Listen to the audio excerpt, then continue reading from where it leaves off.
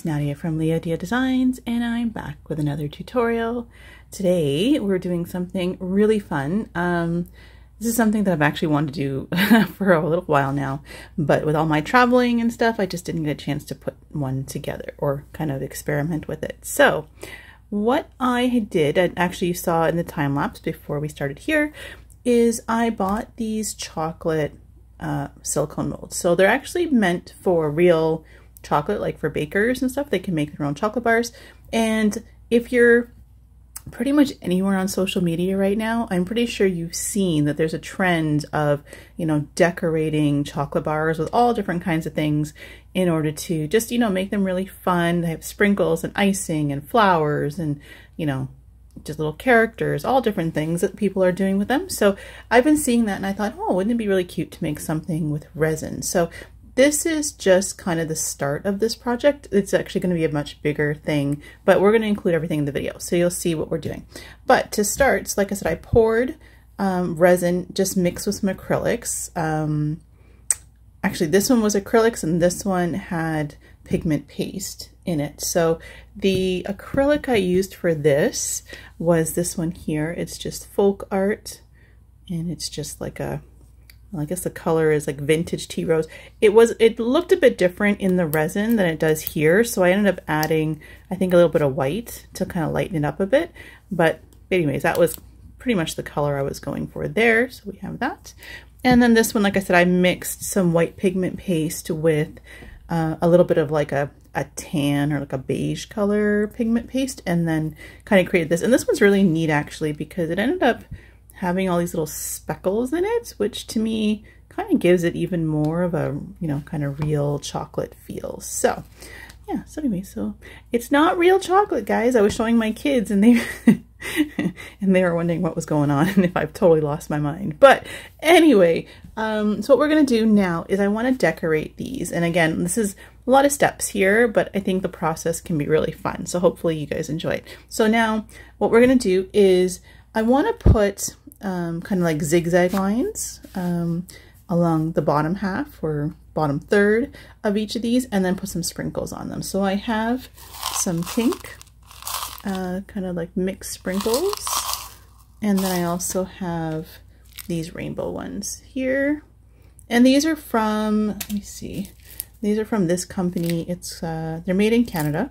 This is Sweet Apolita, and they have great sprinkles. So if you're looking for really cool mixes of sprinkles, they have some great ones. I'll put the link in the description below. Like I said, they are located in Canada, but I know they're popular like everywhere.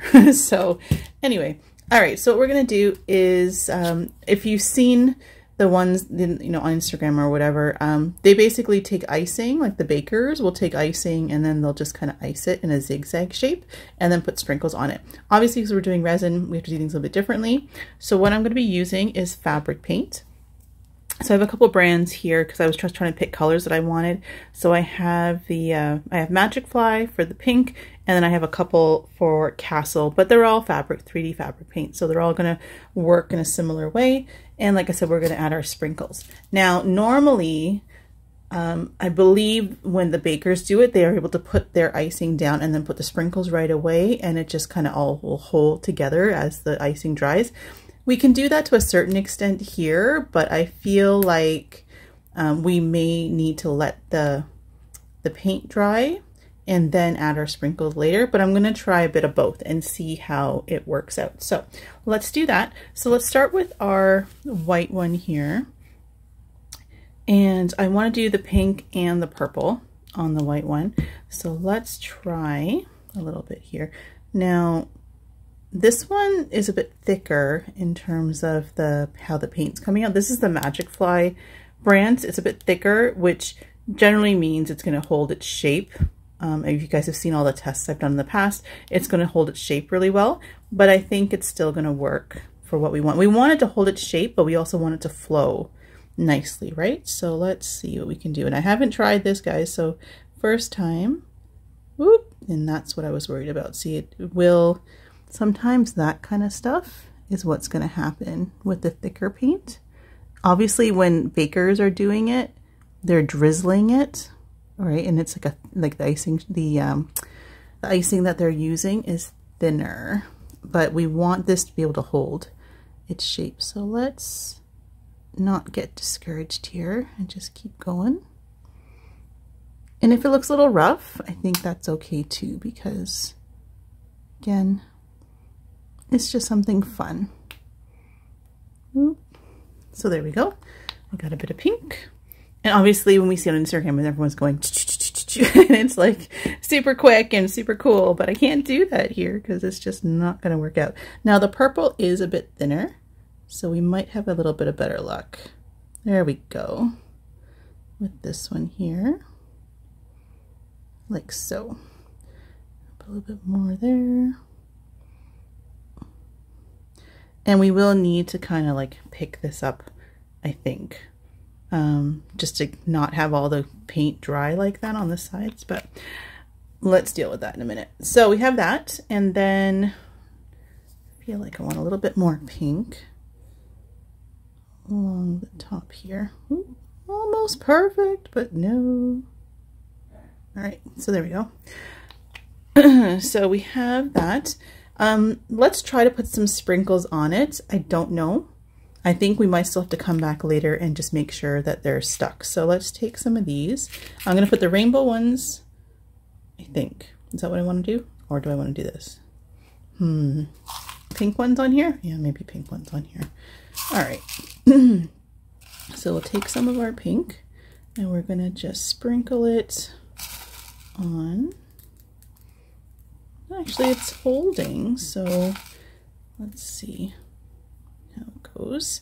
And this actually has, and I don't know if I'm going to get them, it has these really cute little stars, but I don't know if I'm going to be able to get, oh no, they're all stuck to the jar.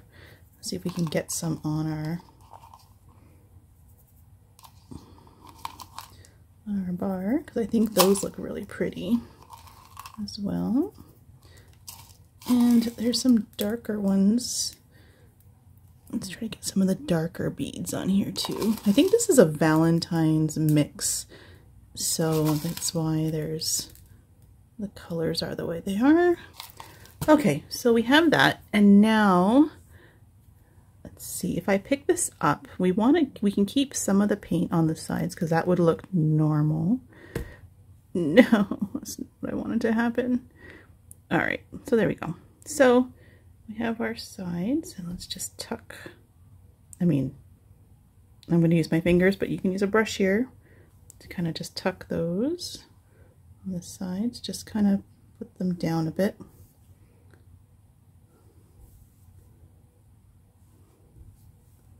So there we go.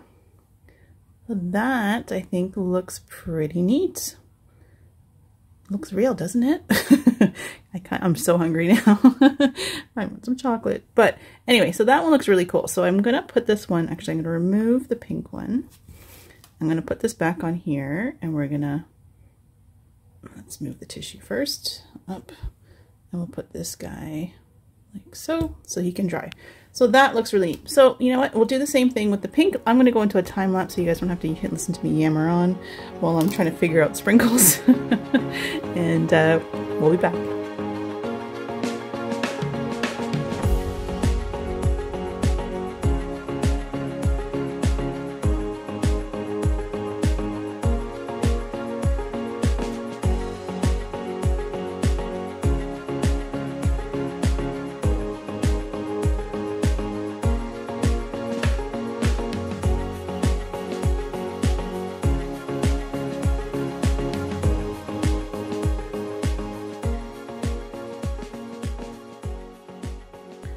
Okay, so this one, what I ended up doing is I chose a brown to be kind of like a dark chocolate, and then the white. So we have that. Now let's see if we can pick it up.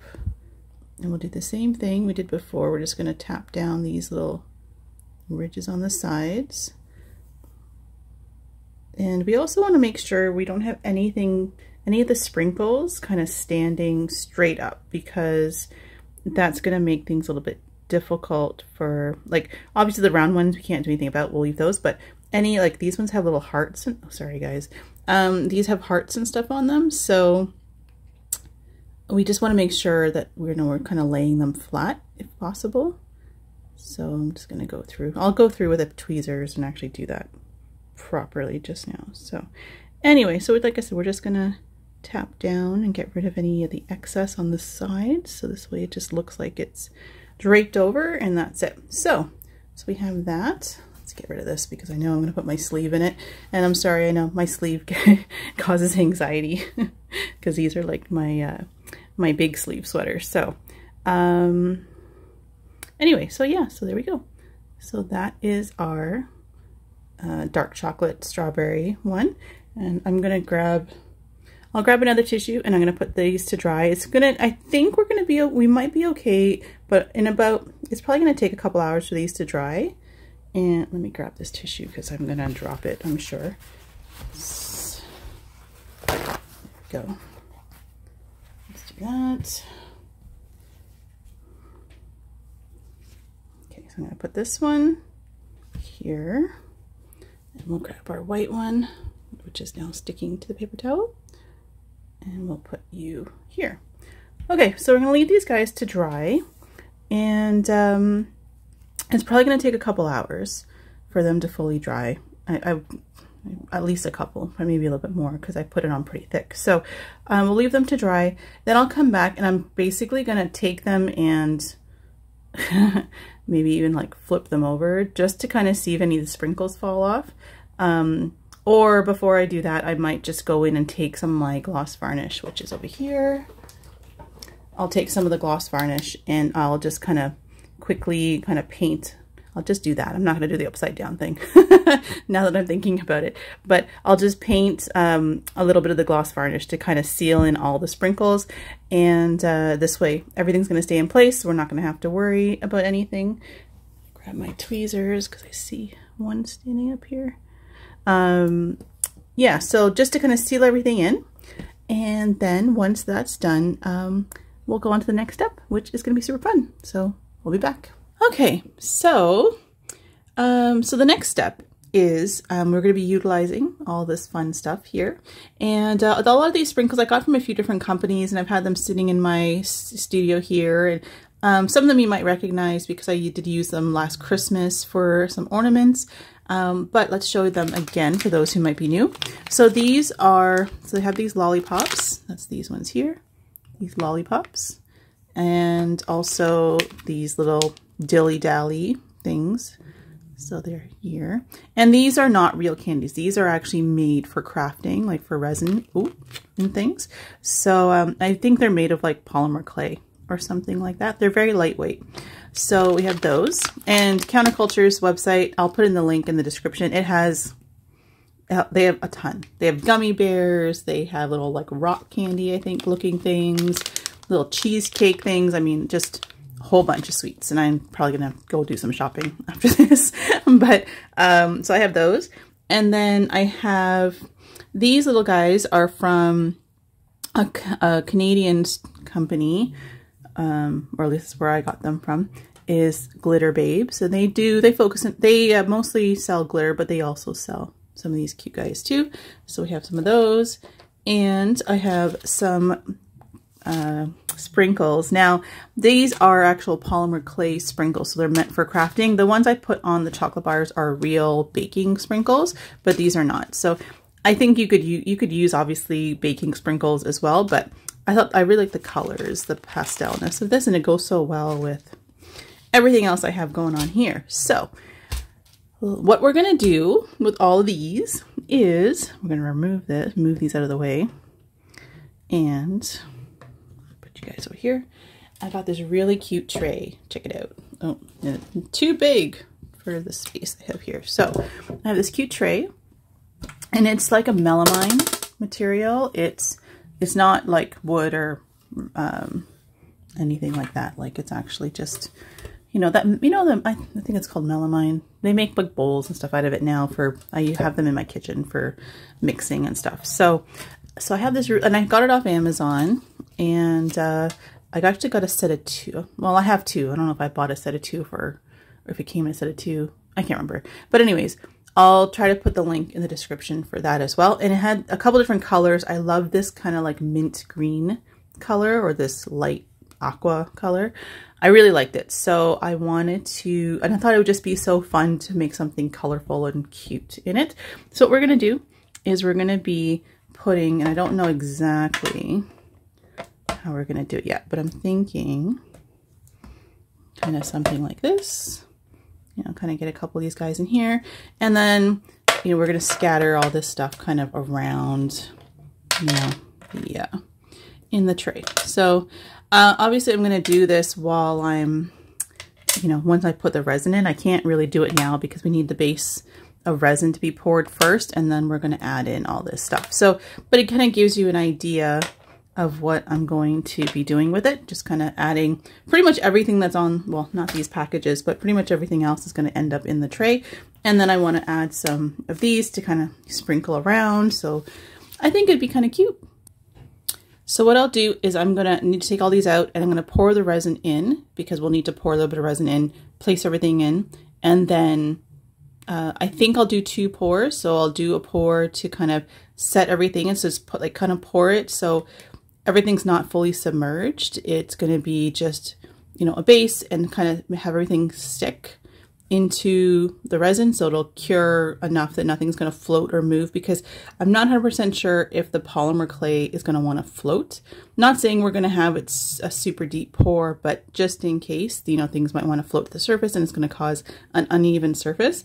So I think what I'll do is I'll pour a little bit, probably put some iridescent glitter in there, because, you know, I have to have glitter, and set everything in place, let that set, and then come back and do a top coat. These ones in the corner here, I actually might stick most of them in the corner because they are quite a bit higher than the chocolate. So if it turns out that I can't fully submerge them, because obviously the more resin you put into your tray, the heavier the tray is going to be. So I think I might just leave them in the corners or something, so that there's kind of like a geode effect or the crystal effect, where we kind of have maybe the edges, the corners are not completely submerged in resin, but then everything else is nice and flat in the middle. Maybe something like that. We'll see how it goes as I'm, you know, working through all this. But so we'll go into a time lapse. I'm going to take all this out because obviously I have to pour the resin in first and then add everything in. And then we'll come back when everything is done. Like I said, I'm probably going to be doing 2 pours, so I'll try to keep both of those in the time lapse so you guys can see that happening. And then, yeah, we'll come back and see how it looks afterwards.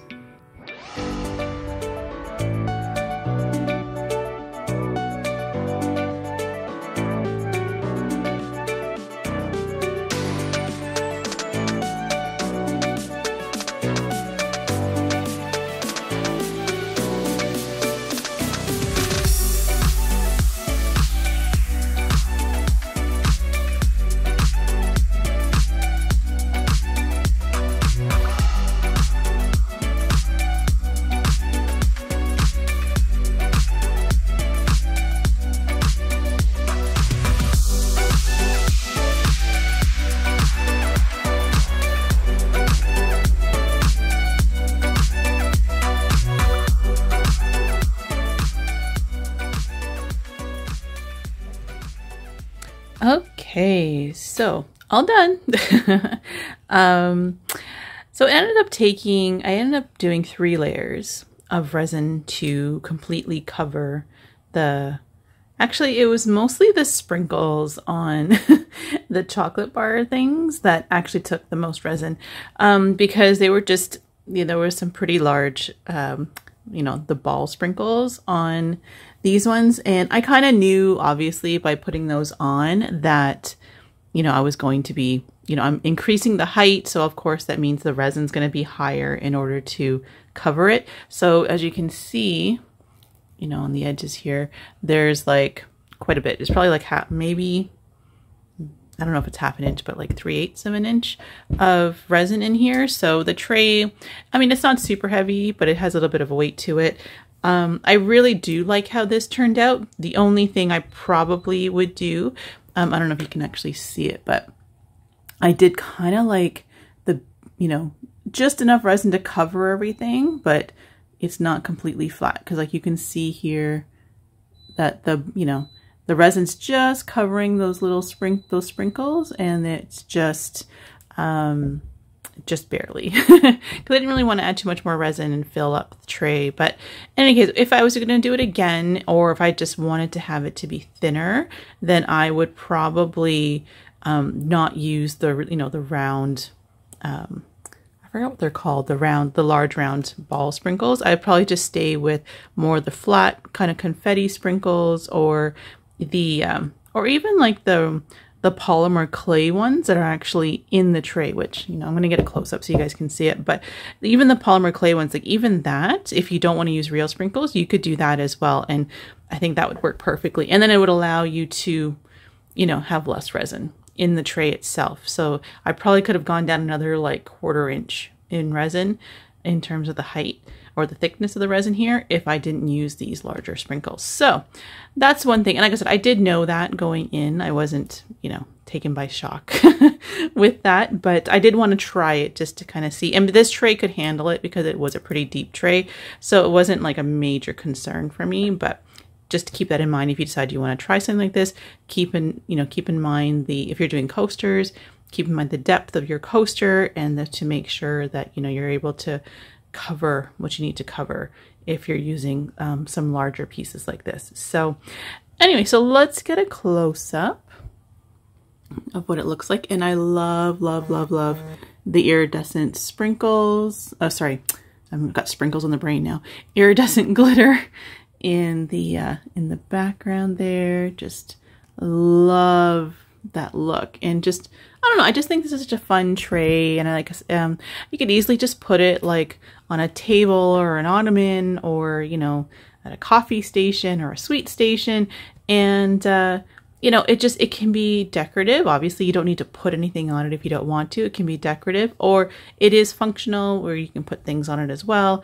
And I think it's just super cute and really fun. So anyways, oh, and I wanted to mention as well that we use fabric paint for the drizzle, the chocolate drizzle, or the white chocolate drizzle on these.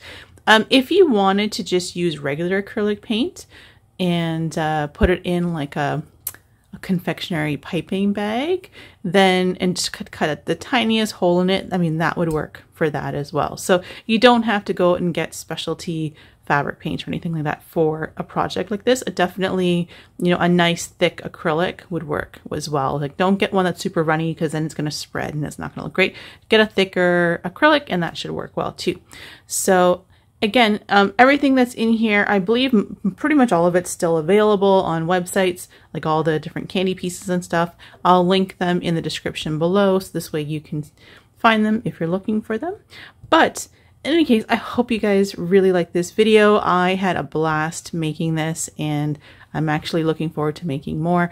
If you want to purchase this, I will be listing it on my website. You'll find that at the end of the video, as well as in the description in my beacons link that's there. It's going to have my website. So if you want to purchase it, it'll be there. It even has my little sticker on it, right embedded into the resin there. So it's like a limited piece, basically, seen it on YouTube. But yeah, so anyway, so if you like this video, don't forget to leave me a comment down below. If you have any suggestions on how you would like to do something like this, but maybe try something different. The whole chocolate bar idea, like I said, it's trending right now, and I think it'd be cool to come up with some other designs for the chocolate bars and stuff too, and then put those in resin. So I might look into that later, especially if we get closer to Christmas and things like that. I think there's a lot of some really cute holiday themed stuff that we could work on. So anyways, guys, I hope you have a good one. And I hope you enjoyed this video, and I will see you next time. Take care. Thanks. Bye.